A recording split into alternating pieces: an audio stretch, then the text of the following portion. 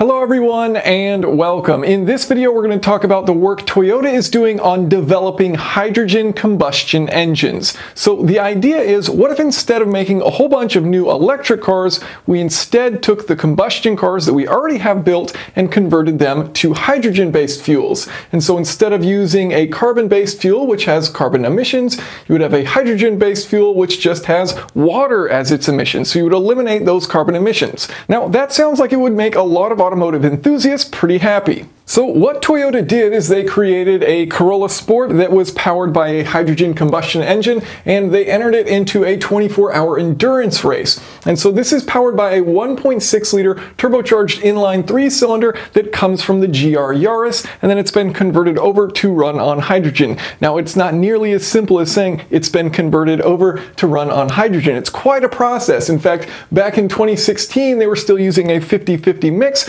of gasoline and hydrogen because it's very difficult to get it to run on hydrogen alone. But here we are 5 years later and they have a functional hydrogen combustion engine. So this engine operates much like a typical gasoline engine. It has 4 strokes: intake, compression, power, exhaust. It has direct injection for the hydrogen fuel, and it is spark ignited. So in comes oxygen, you spray in hydrogen, and then your emissions are water. So how did they do in that 24-hour race? Well, the results are less than ideal, but I think keep in mind, it's a proof of concept vehicle really that's going out there. So in the 24-hour race, they were able to travel 1,634 kilometers, about 1,000 miles in 24 hours. So not super far.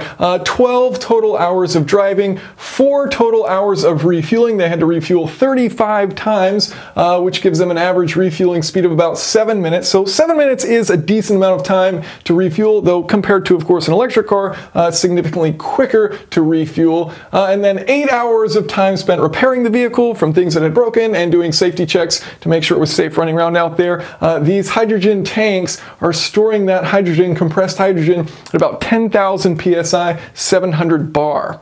Now we need to discuss emissions because it's not quite as simple as you take oxygen and hydrogen and then out comes water. So of course air has nitrogen in it as well, and because your combustion temperatures within a hydrogen engine are high, you do actually have nitrogen oxides forming. So that's one of the harmful emissions that you're creating. And then the other is actually CO2. So where does this CO2 come from? Well, your engine oil. So it's a small amount. You have engine oil underneath, and that oil can come in through the PCV system, positive crankcase ventilation system, or can come through as blow-by and be burned within that combustion chamber, and then you're going to have those carbon emissions. So I thought, it's worth figuring out exactly how much might that be. So let's say you have a car that burns a quart of oil every 3,000 miles. And my fellow enthusiasts of old Hondas and Subarus, you know what this life is like. I've lived it many times. So we're burning 1 quart of oil every 3,000 miles. Motor oil is about 85% carbon, and it weighs about 8 pounds for a gallon of it. And then a molecule of CO2 is a carbon with 2 oxygens. Looking at their atomic weights, 12 for carbon, 16 for oxygen. So for every pound of carbon that you burn, well, then you have about 3.7 pounds of CO2 produced, because that carbon is, 12/44ths of that full molecule that comes out, that CO2 molecule. So if we multiply all of that across, we can figure out in 3,000 miles how much carbon how much CO2 might we emit into the atmosphere if we're burning 1 quart, which is a good amount every 3,000 miles, just 6.2 pounds. Now let's give some context here. So let's say we drive 200,000 miles with this vehicle, burning oil at that rate. Well, then that gives us a total amount of CO2 emitted, 413 pounds over 200,000 miles. Now compare that to the typical gasoline engine. That's about 160,000 pounds of carbon emissions using, an average of 25 mpg. So in comparison, we're at just 0.26%. So obviously, even if you were burning a lot of oil, the amount of carbon emissions is almost negligible in comparison to a gasoline engine. So from a CO2 standpoint, these are great. Okay, so CO2 isn't a big deal. How about nitrogen oxide? So I found a study that looked at various methods that you could have a hydrogen combustion engine without much nitrogen oxide emissions. One of those methods is HCCI, homogeneous charge compression ignition, where you have well-mixed hydrogen and air, and actually hydrogen diffuses really quickly, so that's easy to do, even with direct injection. Easy to do from a mixture standpoint. HCCI itself is actually very difficult to do, but you have compression ignition in this case. And the good news is, if you were able to achieve this, it's very lean combustion, so you don't have much nitrogen oxides, about 1 part per million, so 100 times better than today's diesel engines. And then from a thermal efficiency standpoint, these are at about 45% thermal efficiency, which is fantastic. Now, what's the bad news? Well, HCCI is very difficult to do. It's why we don't have production example engines of HCCI in cars today. Very difficult to control. I saw a study that was saying you would need, in order to have a cold start in an HCCI hydrogen engine, you need a compression ratio of 42:1. Pretty wild. And then another really big bad piece of news for HCCI engines, hydrogen engines, is that they would only have 25% of the load capability versus a gas engine, meaning 1/4 the power. So you need it to be really large engine if you wanted a significant amount of power. So some big challenges with HCCI hydrogen engines. Another solution, what if you just use spark ignition and port fuel injection? A couple challenges here. The good news is you don't really have nitrogen oxide emissions, assuming you operate at stoichiometric air-fuel ratio with hydrogen and the oxygen, and you use a 3-way catalytic converter. So you've got your port injection, it's spark ignited. The bad news is it's not as efficient as HCCI. Peak efficiency is around 38%.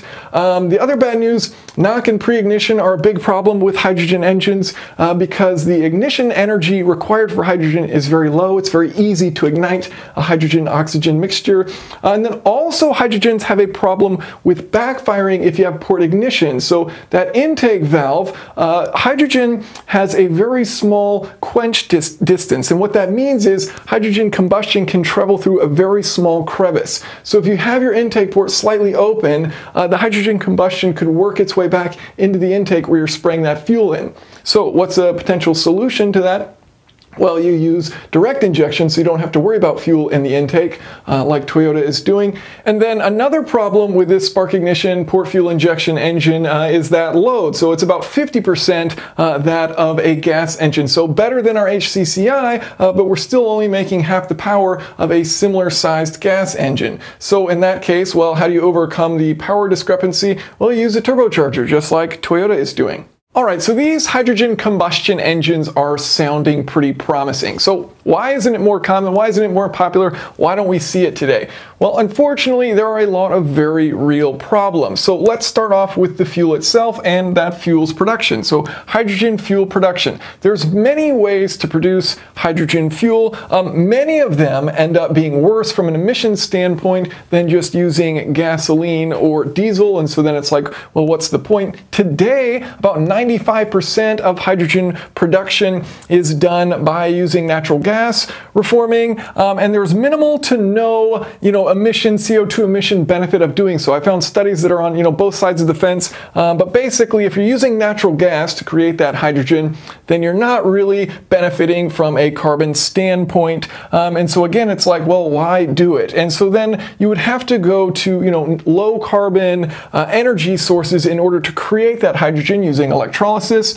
And so the problem with doing so is that natural gas reforming is very cheap. And so it's very expensive to produce hydrogen using, renewable resources, which is what Toyota did for this 24-hour race. For the sourcing of that fuel, they used green hydrogen, but it's very expensive. So that's the problem. It could be 2 to 4 times the cost per kilogram purchasing that fuel versus if it had come from natural gas. And you need lots of energy to produce that hydrogen. As a simple summary, I was reading a technical report by the Joint Research Center of the European Commission. It was 148 pages on well-to-wheel energy analysis, which, yes, is as boring as it sounds. But there was a quote I found a bit entertaining. Turning usable electricity into hydrogen is unlikely to make sense from a global energy or greenhouse gas point of view. Not great. All right, so next we get to consumption. So the efficiency of a hydrogen combustion engine, once you get to the wheels, you start with that hydrogen in the tank. Once you get to the wheels, you might have something like a 25% efficiency. So is there perhaps a more efficient way to turn that hydrogen into useful work, into moving your car? And it just so happens that Toyota happens to make that vehicle, a Toyota Mirai. A fuel cell is a much more efficient way of, moving a vehicle. And so in this case, you might have 50% efficiency at the wheels using a vehicle like the Toyota Mirai, which uses a fuel cell instead of hydrogen combustion. So both of them using hydrogen as the fuel source, but the Mirai is significantly more efficient. You're not going to have, the loud combustion noises and excitement associated with it, but you're able to go twice as far on the same amount of fuel. So, you only need half the energy to travel a certain distance, and there's very few scenarios where a fuel cell would not win simply based on that alone. So if, a company was going to invest in it, they would invest in the one that gets way more useful work out of it. Now, in racing, perhaps, where expensive fuel is fine, they're already paying a lot for racing fuels, and in racing where you want these sounds, hydrogen combustion could make sense in that scenario. But from, a consumer standpoint, it's going to make much more sense to make vehicles as fuel cells versus hydrogen combustion. Now, if there were an easy way to convert existing engines, that would be great, but unfortunately Toyota found out that it is not simple at all in trying to convert, their 1.6 liter Yaris, GR Yaris engine for this Corolla to hydrogen. They had quite a bit of reliability problems, so, it's kind of a new engine at the end of the day. It's not something that just existed off the shelf and then they put hydrogen injectors on it and then suddenly it just worked on hydrogen. So it's very difficult to do that conversion. All right, so you might say, well, Jason, I don't care that fuel is going to be significantly more expensive, and I don't care that the vehicle is going to be inefficient. I want my combustion engine. Well, there's still yet another problem. So storage is an issue with hydrogen. So they have these really high pressure tanks, and the reason they have these really high pressure tanks is to increase the energy density of the fuel itself. But even at 10,000 psi, this compressed hydrogen has an energy density of 1.3 kilowatt hours per liter. That's at 700 bar, 10,000 psi, versus E10, ethanol 10% gasoline in the United States. That's about 9 kilowatt hours per liter. So a 7 times difference in storage size if you want the same amount of energy, relative for a combustion engine. So you're going to have these massive storage tanks for the fuel. They have to be really, heavy duty, strong in order to have this really high pressure hydrogen. And so, from a fuel cell standpoint versus a combustion engine standpoint, you're going to need 2 times the tank size in order to compensate for that lack of efficiency. So, if you go back to the first gen Toyota Mirai, which had a range of about 300 miles, it had about 200 pounds of fuel tanks. So these are really heavy too. They're massive, they take up a lot of space in the car. And then on top of that, they're really heavy. So if you want the same range, you either have 400 pounds of tanks or you cut your range in half and you have the same weight. So pretty impractical, right? And so that was the case with this race car as well. They had no rear visibility because the back of the car was all taken up by these massive hydrogen tanks. They take up a lot of space, and so that kills the practicality of the car. And so what you want is to reduce the size of that tank, and the way you're able to do that is by using a hydrogen fuel cell, which means you need half the size rather than double the size for that fuel tank. So hydrogen combustion requiring 2 times the energy, 2 times the cost of fuel, massive impractical storage tanks. They're going to be heavy vehicles, and then you're still going to have emissions on top of that where you don't have those emissions guaranteed when you're using the fuel cell. So very real challenges that do exist with hydrogen combustion. Nonetheless, it does seem pretty cool, and it does seem like it could be a cool application in motorsport. So thank you all so much for watching, and if you have any questions or comments, feel free to leave them below.